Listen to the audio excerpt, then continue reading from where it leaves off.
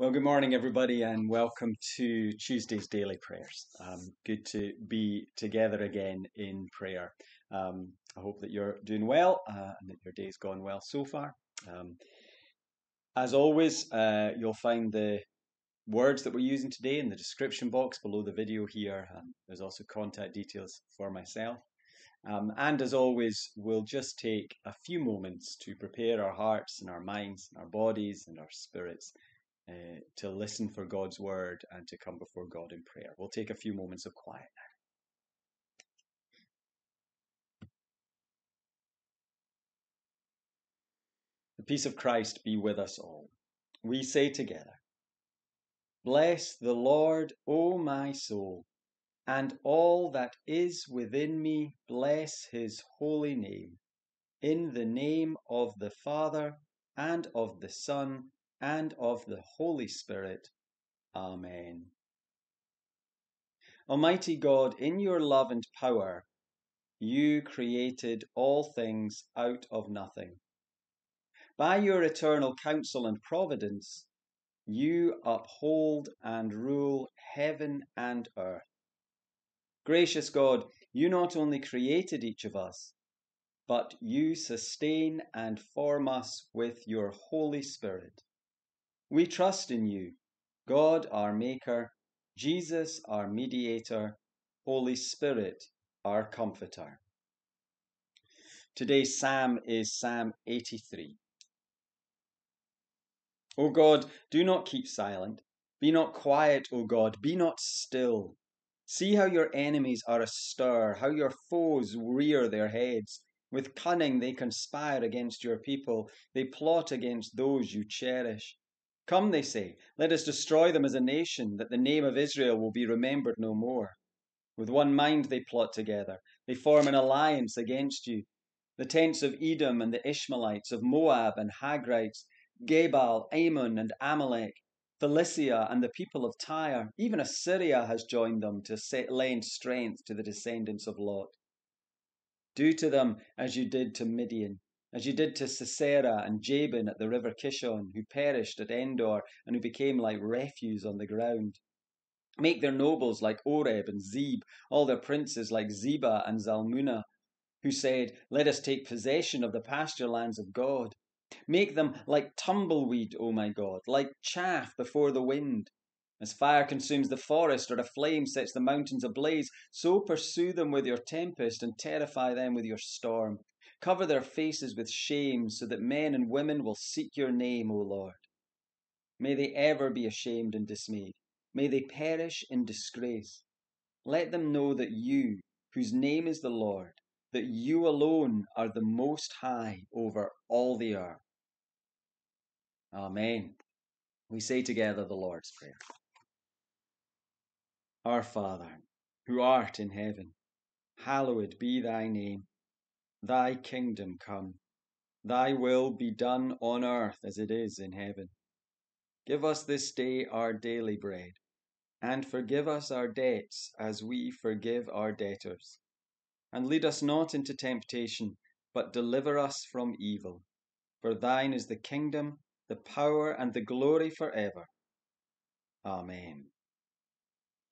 And then in our readings through the Gospel of Matthew, we're at Matthew chapter 27 and verse 11. Meanwhile, Jesus stood before the governor, and the governor asked him, Are you the king of the Jews? Yes, it is as you say, Jesus replied. When he was accused by the chief priests and the elders, he gave no answer. Then Pilate asked him, Don't you hear the testimony they are bringing against you?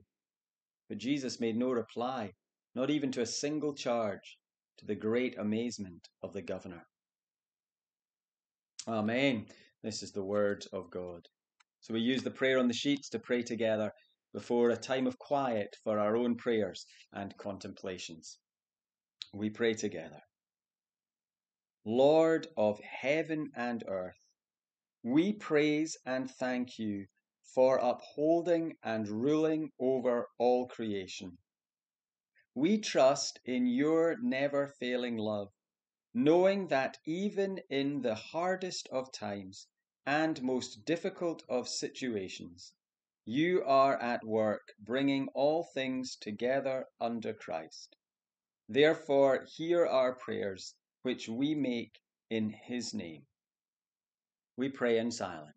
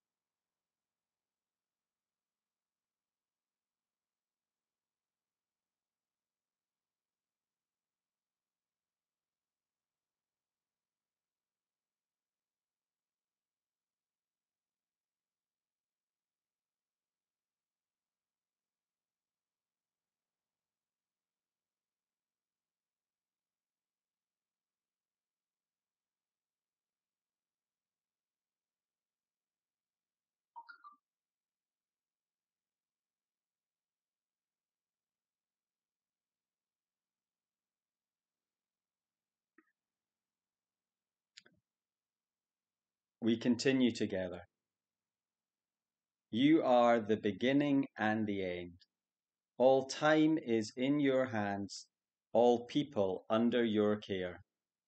Look with mercy upon our broken world, O God, and in your loving kindness provide for our needs. Do not be slow in answering us, we humbly ask, and do not allow us to be slow in answering your call to serve you in love and sacrifice, to the glory of God, Father, Son, and Holy Spirit. Amen. O Christ, the Master Carpenter, who at the last through wood and nails purchased our salvation, wield well your tools in the workshop of the world, so that we, who come rough-hewn to your bench, may here be fashioned to a truer beauty by your hand. We ask this for your name and for your sake. Amen. May the Lord of peace himself give us peace at all times and in all ways. And the grace of our Lord Jesus Christ, and the love of God, and the fellowship of the Holy Spirit be with us all. Amen. Folks, thanks so much for being with us today. I do hope that it's been good for you. What am I saying to you? It's just important, isn't it, to come together and pray. And I hope that you're finding peace and help in these times, but also the challenge of listening to God's word to us. Anyway, do go forward into this day knowing that God goes with you, and be at peace in whatever this rest of this day holds for you. And hopefully we'll see you soon. Thanks, everybody. Bye now.